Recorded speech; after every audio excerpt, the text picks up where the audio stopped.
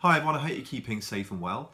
I just wanted to do a short video today about how COVID-19 is affecting property insurance, but in particular premises which become unoccupied and those which were unoccupied already.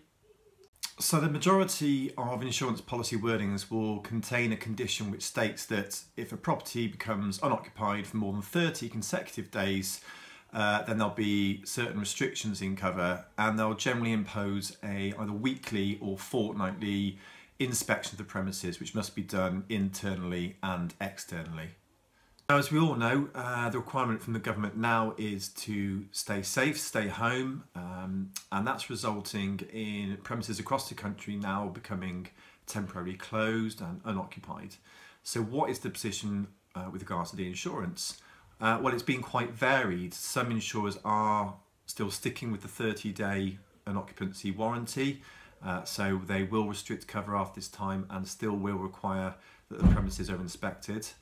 Others are being more flexible and allowing up to 60 or 90 days, or even as far as saying that if a premises becomes temporarily closed because of COVID-19, then they will just waive the unoccupancy condition, which is really good.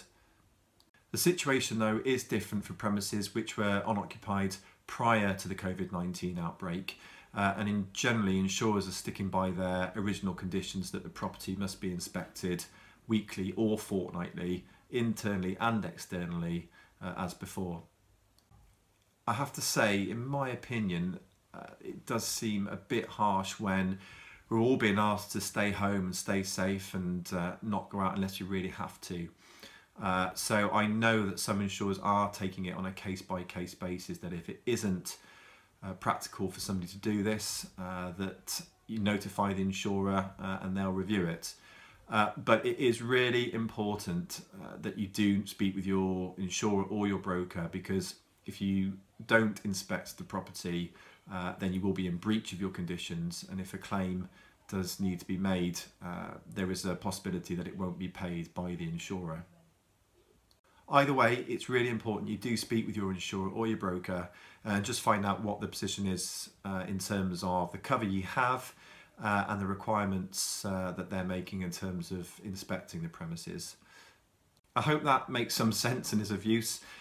We are members of BIBA, which is the British Insurance Brokers Association, and the Chartered Insurance Institute, so we've got access to both their online hubs, which they're updating daily with insurers updates. So if you do have any queries, there's plenty of resource there for us to tap into, and we'd be happy to help you.